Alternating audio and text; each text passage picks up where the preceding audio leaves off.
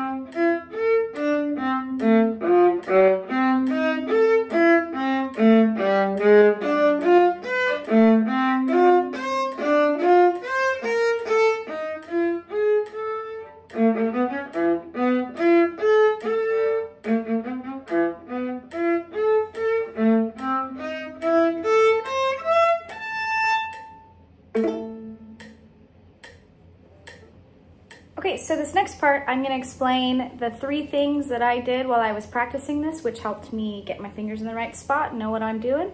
And before I do that, disclaimer, I have a sad face when I play. I promise I wasn't sad. I promise I wasn't scared. And you shouldn't be sad or scared either. If you just do a little bit at a time, especially these next 3 practice tips, you're gonna be fine for October. You can do this just a little bit at a time every single day.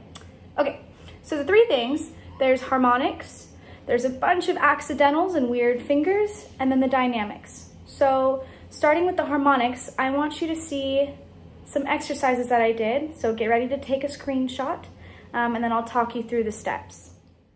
Okay, here's my copy of the music. Ignore the coffee stains. There's 3 main harmonic sections. There's what I call the red, the green, and the orange. For each of these sections, I've circled, woo, the note before the main harmonic and the note after. So before, after, before, after.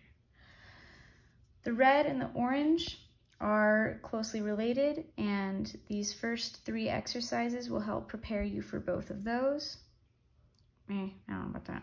Anyway, and then the green, here's the exercises that you should do to prepare for that one. So go ahead and take a screenshot of these 6 exercises, and I'll explain them in a second.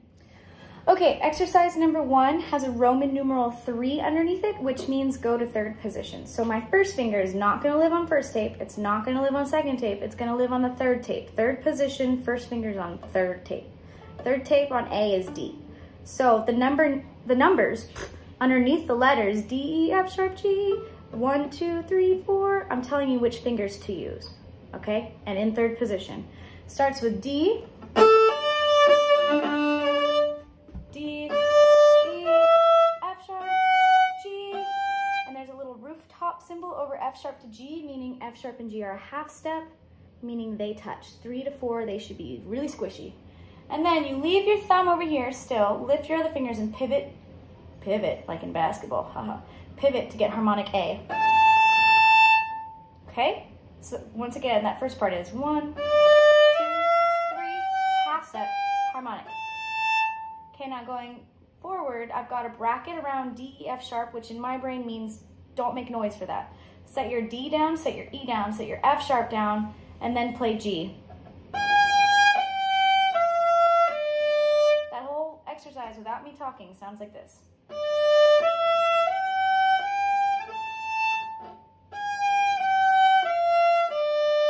Okay, that's gonna help you find where second finger E is and where harmonic A is, and you need both of those things for step 2. Step 2 is to play E, second finger, harmonic A, back to 2, lots of times, until you can find both of those lots of times.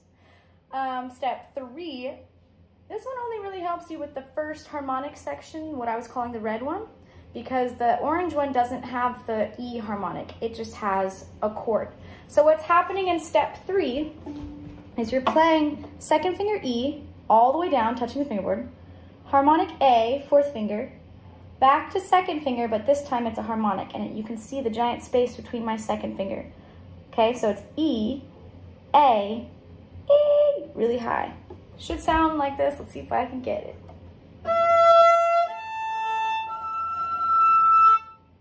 I need new strings, it's kind of flat. Anyway, the lighter you press on the string, the better it's gonna sound. Okay, so if you hear this sound,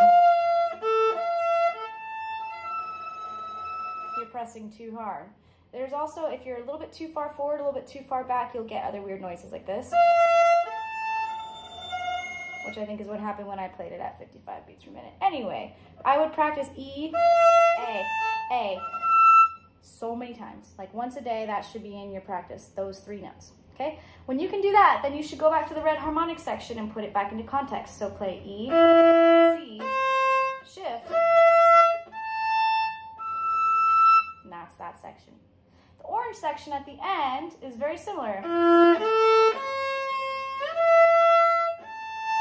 But you go back to first position, set what is called a barred finger, where your first finger is in between 2 strings. It's in between G and D to play A and E.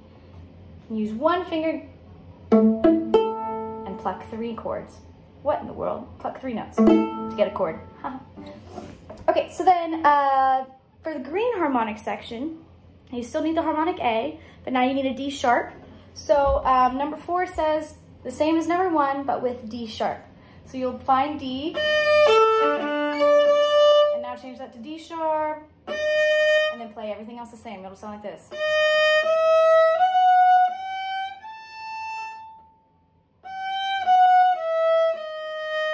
And then you'll play D sharp, harmonic, D sharp, and then if you see those Roman numerals, they popped up again, you're gonna go D sharp, harmonic, and then shift back to first position, get first finger A on the G string.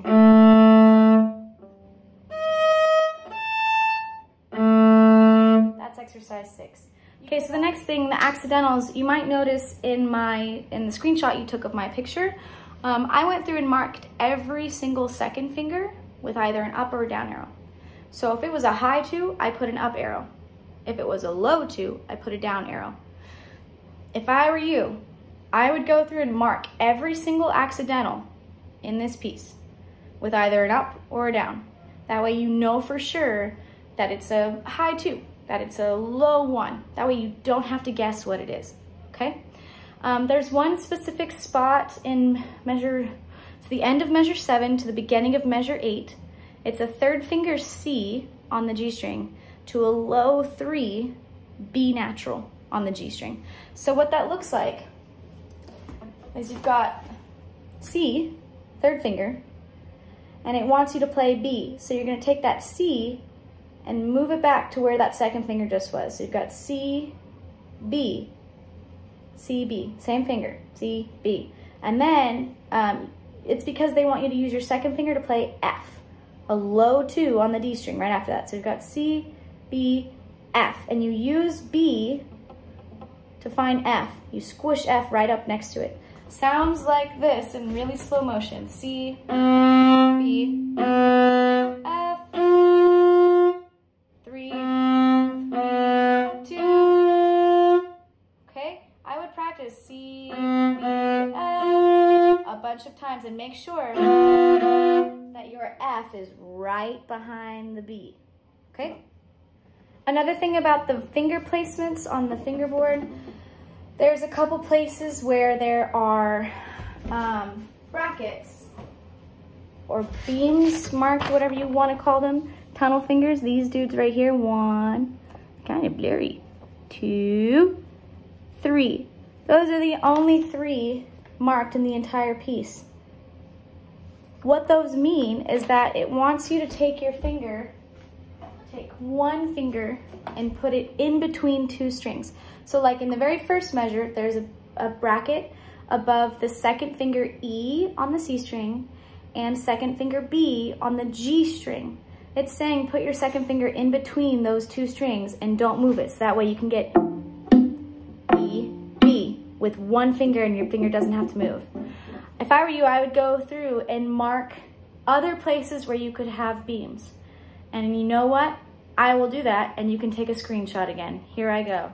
Okay, take another screenshot of this. While I was marking the brackets, I found 3 more that needed to be marked. Here's one with your second finger in between G and C string. Here's another, same exact thing, second finger G and C. Here's the other, same exact thing. And then I also found another one here that I for some reason didn't see a second ago. But look, it's second finger between your D string and your A string. So to practice those beamed fingers, what I would do is play whatever comes right before it, and then the 2 beamed fingers at the same time. So for example, the first 6 notes of the entire piece, I played the first 4 notes and then I put my second finger down in between E and B and I like right in the middle, and then I played both at the exact same time to make sure it's in the right spot. I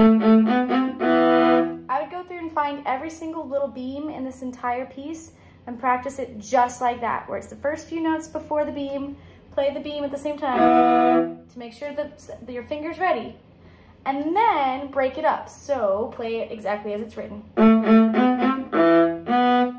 But what that does is it helps you prepare that finger where it's supposed to go in between the strings instead of doing da da da da bop bop. It doesn't want you to do that. Da da da da da da. Now here's the thing. It's gonna sound the exact same if you don't do the beamed finger where you keep your finger down. It'll sound the same if you do the little hop. It just might save you a little bit of time and energy, and it might be a little bit more in tune if you just put your finger down and keep it there. That's the point of that. Okay, now the last thing about this that was hard for me was the dynamics. And like I said before, I'm a color person. So when I was in high school, one of my choir teachers recommended, if a dynamic was confusing me, go get some colors and mark like the louds red or pink, and then mark the softs blue. So I'm not gonna do the whole thing, but I'll show you like an example of what this could look like. Can I flip my, I'll show you. So see, I've marked my mezzo forte pink, my crescendo pink, decrescendo blue, and then my piano blue. And I would go through and find all of the things that mean loud or get louder and put pink, and all that things that mean soft or get softer and mark them blue. And it's just a physical reminder, physical by like, I mean, you're taking something and marking it, of when it's supposed to be loud and when it's supposed to be soft. And if you get those dynamics, you will impress the judges so much, just so you know. Okay, one more thing. Take a picture of my word key and then go through the music and make sure you totally understand where all of these words are and what they are telling you to do. You got this, you guys. Good luck.